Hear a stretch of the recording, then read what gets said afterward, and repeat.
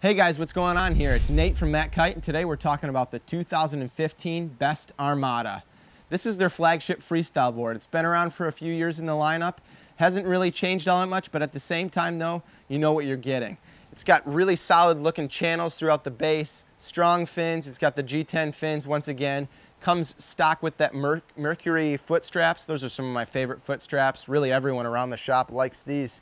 As far as, you know, competing with everyone else, they're some of the best in the market right now. It's got reinforcement throughout the deck, so crossways throughout the deck to maintain that longitudinal stiffness. Keeps your torsional rigidity real strong.